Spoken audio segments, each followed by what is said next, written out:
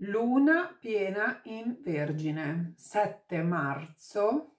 Andiamo a vedere che cosa ci racconta tornare al proprio sogno.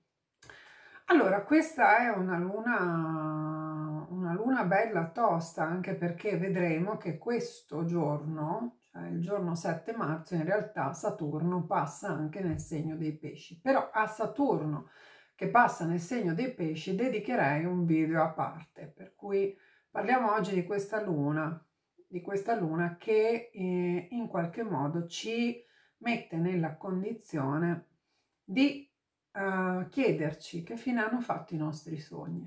Perché dico questo? Perché questa luna in Vergine, la luna in Vergine fondamentalmente va a rivedere, no, tutto quel quotidiano che in qualche modo si frappone, no, alla nostra possibilità di espressione. Però partiamo dalla Vergine che è un segno, io dico sempre, i segni zodiacali secondo me sono veramente mal interpretati in linea di massima, non dai miei bravi colleghi che invece molti li conoscono bene, sanno spiegarli molto bene, però in generale per questa astrologia un po' popolare che passa, c'è questa pessima interpretazione dei segni zodiacali che non corrisponde a ciò che sono. La Vergine, per esempio, non ha nulla a che vedere, non è solo bacchettona.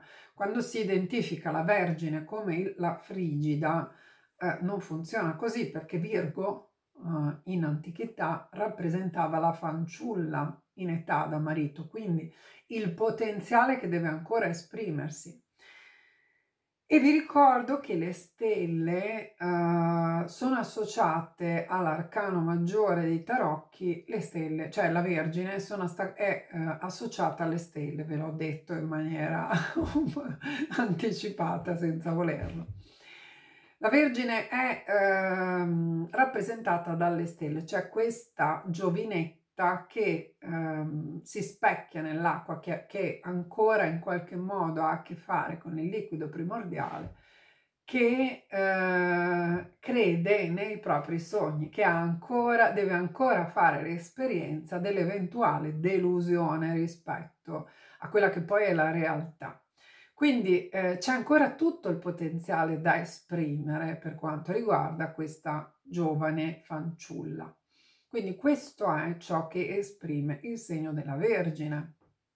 Esprime quel potenziale che in qualche modo deve trovare la sua forma di espressione poi nell'età adulta, quindi è un segno che spesso e volentieri, e infatti è un segno che si esprime. Io vi ricordo che il segno della Vergine ha come discendente il Pesci, cioè il piccolo, il micro e il macro, lo dico sempre. Quindi da un lato, no, proprio perché sono ancora un potenziale, non ho ancora colto qual è la mia effettiva potenzialità, anche se in qualche modo la sento dentro, ne sono quasi anche impaurito da questa potenzialità perché è talmente enorme che non riesco bene a capire come giostrarla. Spesso poi allora ci si adegua a quella che è la quotidianità, proprio perché questo potenziale enorme non si sa bene come esprimere. Quindi anche questa operosità della Vergine non nasce dal fatto che la Vergine ama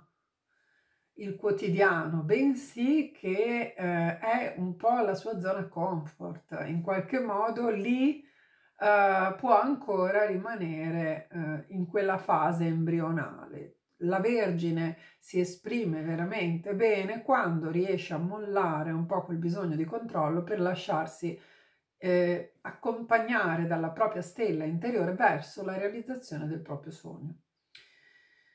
In questo giorno 7 aprile, a parte appunto il transito di Saturno verso l'Acquario, che insomma quello, ripeto, merita un video a sé stante, vede anche una congiunzione Giove-Venere, Kirone e anche la Vesta in realtà, che molto ha a che fare, no, con la Vergine, l'immagine di queste giovani che tenevano accesa la fiamma del Tempio in Ariete. E Saturno e Mercurio, che appunto adesso si trovano nel Pesci. Quindi abbiamo questi aspetti un po' particolari, cioè si va a vedere in questo caso Kirone con Giove Venere, va a sottolineare quella che può essere la ferita infantile dell'abbandono. Quindi in qualche modo questa luna ci viene a ricordare la sensazione di abbandono che potremmo avere sentito da piccoli, al di là del fatto che i nostri genitori siano stati accudenti o meno, non importa, l'abbandono lo possiamo sentire a prescindere. Solo per il fatto che siamo nati e non siamo più nell'unità spirituale, già quello è un buon motivo per sentirci in qualche modo abbandonati, perché ricordo che queste ferite servono da motore proprio per la nostra crescita spirituale.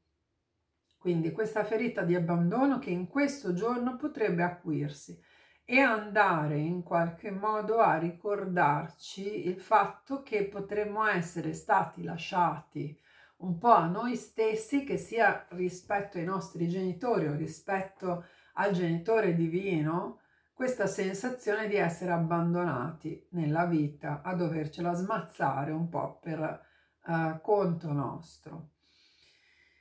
Questo mentre c'è Saturno e Mercurio che in qualche modo vengono a ricordarci che abbiamo un sacco di cose da fare, che non possiamo perderci in illusioni, elucubrazioni. Si trovano sì in Pesci, ma si stanno opponendo alla Luna, quindi da lì è un po' come una sorta di monito, cosa ti crogioli in questa tua sensazione di abbandono.